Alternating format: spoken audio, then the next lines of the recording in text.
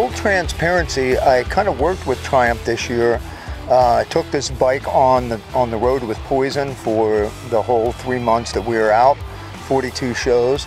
I rode it a lot, not every day, but as often as I could. And I didn't do a whole lot of off-roading. In one of my vlogs, you can see it with my buddy Deuce in Hershey, PA. We went off a little bit. A couple spots I went off-road, but I was by myself too much. I just didn't want to go getting into it. I wanted to wait until I got here with Rob, and he had a comparable bike, and we had all our gear, and we could go out there with somewhat reckless abandon. Yo guys, Ricky Rockett here. Rob Day.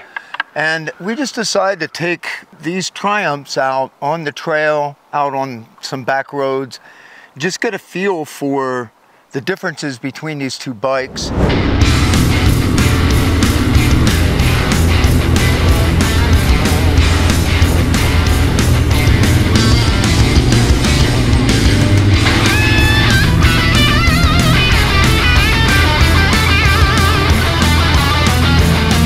This is the Scrambler 1200 XE, and this is the Tiger 1200 Rally Pro. So the essential difference in the marketing of these bikes is that this bike is a adventure bike, what you would consider a big bore adventure bike. This is considered a scrambler, but can be used as an adventure bike. And many people do. So the question we're trying to answer is, what bike is best for you? What makes sense to own? And again, this is going to be one of those kind of things where I have a feeling there's not going to be any clear winner. It's going to come down to what kind of riding style. So let's talk about that. So what is your mission when you buy an off-road type big bore motorcycle? If you want to go many days in the backcountry, maybe the Scrambler is not the best bet. Although if you're primarily going to be a weekender, maybe it is. This bike here, even though I don't have racks on it, this is a loaner from Triumph. They do have racks for it, they do have luggage for it. So you could take this on long trips, no problem. It is quite comfortable on the highway. This could be the bike.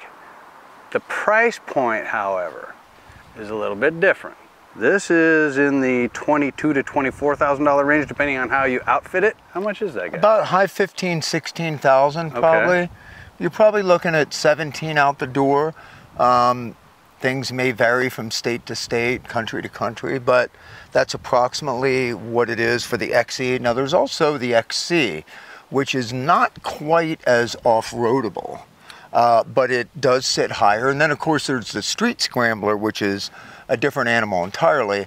Can you off-road with it? You can, but not like you can off-road this. And you have similar variants in the Tiger 1200s as well. You've got the Rally Pro that you see here with the 21-inch front wheel and the 18-inch rear. You've also got the Explorer models, the GT Explorer and the Explorer Pro, I believe it's called, which have the large gas tank similar to a BMW GSA. They also have extra added features like blind spot detection and things like that. I think there's 6 different variants of the Tiger 1200 series. So there's this one, this is probably the most off-road oriented of all of them. So this is essentially like an Explorer model without things like the big gas tank. Tire pressure sensors are an option on this bike. There's a few other little differences, but this is the one, if you want to just rip it off-road, this is the bike that you would get. There's this cool factor to the Scrambler.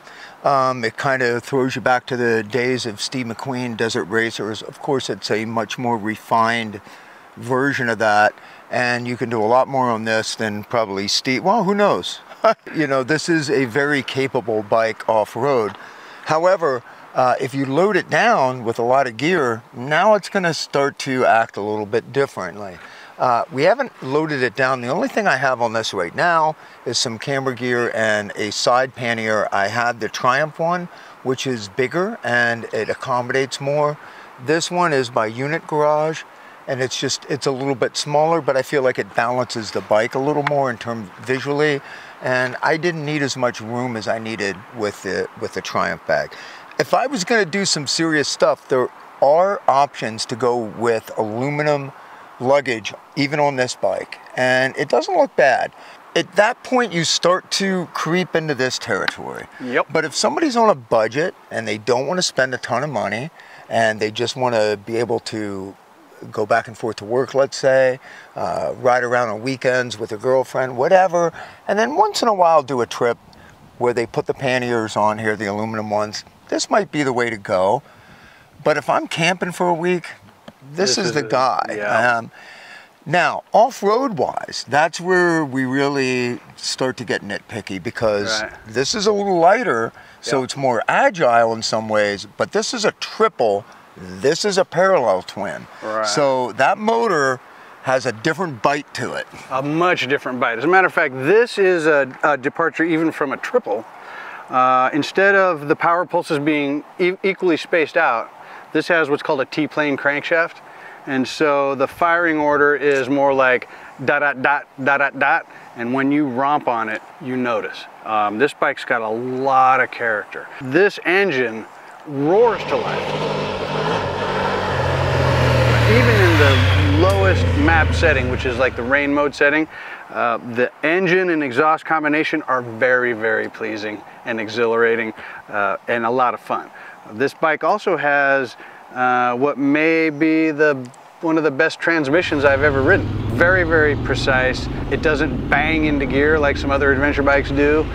And the quick shifter on this is like butter. It's very, very nice. Even with my big old huge clodhopper boots, I can operate it just fine. As opposed to their previous Tiger 1200, if you can, I'm not sure if you can see it in this camera angle, but even the very, very top of this engine is still several inches below the seat height. That makes a big difference. The old Scrambler, everyone's complaint was that, the old Tiger was that it was top heavy, and this bike is not top heavy. It doesn't feel top heavy in the least. It's also got a new swing arm setup, which is probably one of the greatest engineering feats on this particular bike. It's now a two-sided swing arm, unlike the old single-sided version, with a torque arm on each side. So there's two torque arms. It's still shaft driven. It's a little bit longer than the previous version, but with all of that, it's still 3.3 pounds lighter. And this is probably the most precise, predictable, and confidence-inspiring swing arm setup that I've ridden in many years. This bike is a lot of fun to really romp on it. What guys and girls are going to ask is, how does this compare to the Battleship? And let's just go there. The BMW GS 1200, BMW GS 1250. Right. You know, that is the gold standard for adventure bike riding. It is. And now all of these bikes, all of the leader class adventure bikes, are now all approaching the 150 horsepower range. Some of them are already there. This is 150 horsepower. Pan America is 150 horsepower. The new BMW, I believe, is 135. Anything over about 110, how much power do you really need off-road, right? Even on the road. But let's talk about torque, because torque is what does the work, not horsepower. Horsepower is a number used to sell bikes, cars, and beer. Torque is what does the work. And this bike has 95 foot-pounds of torque, which is even a little bit more than my 2015 BMW GSA. I have about 92 pounds of torque on that bike. It's comparable. The difference is somewhat negligible because, again, how often are you really going to get to 7,000 RPM to use peak torque? Here comes a call. Seriously, right? So there's plenty. Let's just put it that way. The new 1250 BMW has a whopping 105 foot-pounds of torque, and it's at a lower RPM. So what that means is there's a little bit more usable torque in the low end on the BMW, and that's what everybody raves about, me included. I had a 1250 for an entire Continental Divide ride. I loved it. I had Dunlop Trail Max Missions on that bike, which I didn't think I was going to like, and I did. But luckily for me, when I borrowed this bike from Triumph, it came with my favorite adventure tire, which is the Michelin Anarchy Wild. And that's what I'm running on this. Thankfully to International Motorsports in Canada, they threw these on for me when I was up there and did a dealer ride out. But I do want to come full circle with the you know, where you said that it did not feel top heavy. This bike is extremely nimble, well balanced. The geometry is fantastic, especially this swing arm setup. It's really, really good on this bike. The suspension is good. I don't feel like I'm in danger of bottoming it out. Even at the softest setting on this bike, I haven't managed to bottom it out on water bars and things like that. So that's good. I like that it's shaft drive as well. That's a big thing for me. One of my favorite things about a BMW is the shaft drive and the very, very nearly zero maintenance of it. This is a much slimmer setup than BMW, and I would assume that if this is 3 pounds lighter than the previous Tiger shaft drive, this is probably right in the same league as the BMW swing arm, probably even a little bit lighter, even with 2 torque arms on it. These 2 torque arms, one on each side, really stabilize this rear end. I really, really railed on this bike. I had many times when I was yahooing in the helmet because it felt so good just ripping that tire around a corner at 50 miles an hour and getting up to 60 or 70 in complete control. At no time did I ever feel even the slightest bit out of control on this bike. That's how precise that rear end and the suspension is. One thing I noticed, I borrowed one in Boston. I used that bike and we just did back roads the whole day. It wasn't dirt roads, it was just back roads, a lot of twisties. Some were 30 miles an hour, some were up to 60, 70 miles an hour. Right. I felt like I could have just rode that bike all day long. Yep. This is one of the most comfortable bikes I've ever had the pleasure of putting my butt on. I mean, it really, really is comfortable. This is a different kind of groove entirely. It's comfortable, but it's not cruiser comfortable. This is cruiser comfortable. Super I mean, I just, and I was able to just weave in and out all through those. I mean, there were times where the scenery was so beautiful there in Massachusetts that I was taking my attention away and I go, oh, and I kind of have to readjust. The bike never felt like it was, again, like what you said, out of control. Yep. Again, I wasn't off-road, I wasn't spinning the rear end, it was different. But I could see myself if somebody went, okay, do you want to choose a bike to take from California to New York? This would be the bike I would take. This bike is very comfortable, and I will say this, there will always, always, always be complaints about the stock seat on any bike you buy. And the reason for that is they're a little bit soft so that when you sit on them in the showroom, they feel good. But in the case of this seat, I have yet to experience any discomfort, squirming. I think I would probably stay with the OEM seat on this bike. But to sum up basically these two bikes, I would say that this bike is, again, cruiser comfort, adventure comfort, seasoned for an adventure rider. So this is something you go and you go out for a couple days. You don't have to, but it kind of just begs for that. Okay, you want to put a tent on here and a cot, and not a cot, but I carry a cot. Well, a camping cot, a big, and you know, all your stuff, and you just want to go camping on this thing. You really do, and you can do it. And it has full racks that you as an option.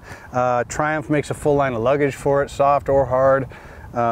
So you got plenty of options right from the dealer. By the way, this bike is 55 pounds lighter than its predecessor. That's huge, and not top heavy.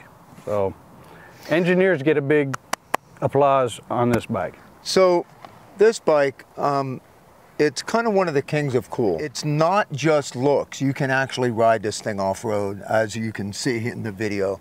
I wasn't doing anything crazy, but you can get pretty crazy with this from some of the videos I've seen, and I'm going to get to that. The more I get used to it, I'm going to put the engine guards on it, the higher fender, and then get into it a little bit more. But right now I just wanted to take all these dusty trails and just get it off-road a little bit. This is king of cool and able to actually off-road.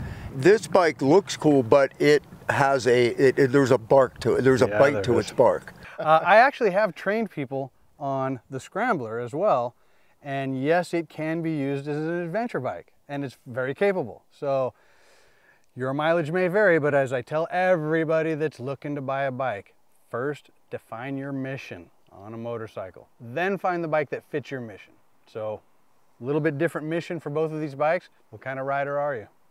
Anyway, thank you very much for watching. Don't forget to subscribe and ring the bell. Just so you know, when you subscribe, you don't get spammed. It just, when you're on YouTube and I upload a new video, if you subscribe, you'll know if I upload a new one. It doesn't tell you to do anything. We're not selling you anything. Not yet, anyway. Anyway, thanks very much. See ya.